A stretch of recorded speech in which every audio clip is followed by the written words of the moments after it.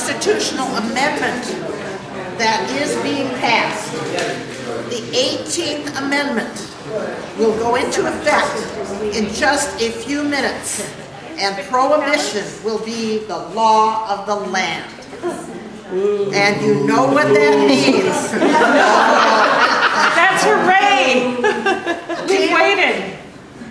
Yes, Demon Rum will no longer have a grip on the souls and the bodies of Americans.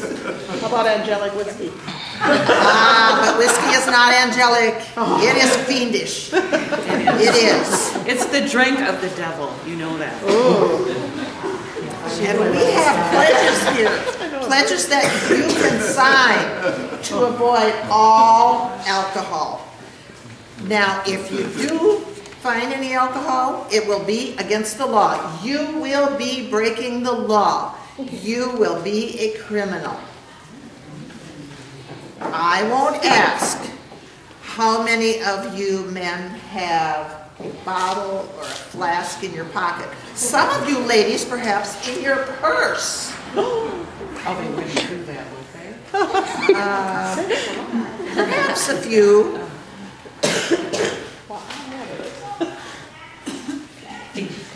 We do not want to have to go to the town where you live with our hatchets. And we have them, and we use them.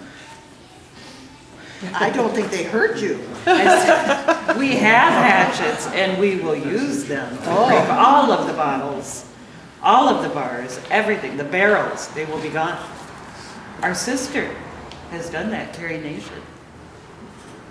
She spoke in Lake Crystal not too many years ago, and she said she was willing to even go to jail for her beliefs.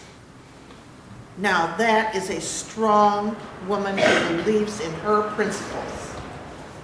You have to accept, do you not have to accept that alcohol is just a demonic grip on your soul and on your body? I have good news. What?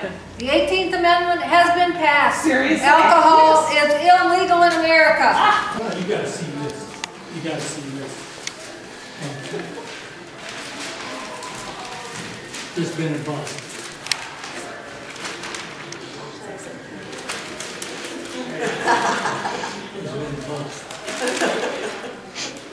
Still seized in Blue Earth County. Carl Cannon and Charlie Yeoman were arrested this week. That's why it's better than me. Both of them are in the county jail for making moonshine. They got caught red-handed, putting mash. I'm Mrs. S. I live just south of town here.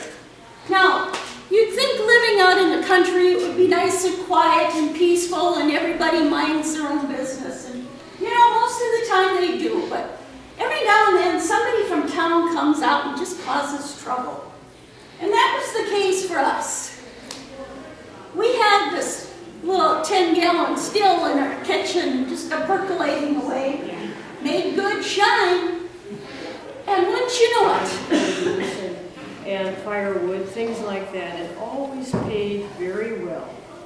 And they were telling about one time she came out there with one of her children's friends, and when the boy came up to the car, it was a 6-year-old boy. He was there all alone by himself.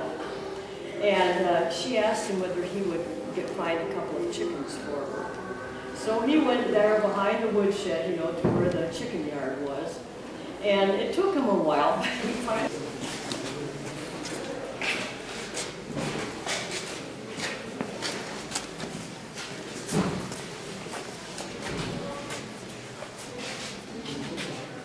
You reckon it's safe to go fishing at Woods Ford? That big carp was fixing to bite off your hand. Well, it wasn't seen too well, was it? With those bloodshot eyes and that belly as big as a man-kid of politicians. Cracked corn, raisins, and a fish belly. Well, it can't hurt us now.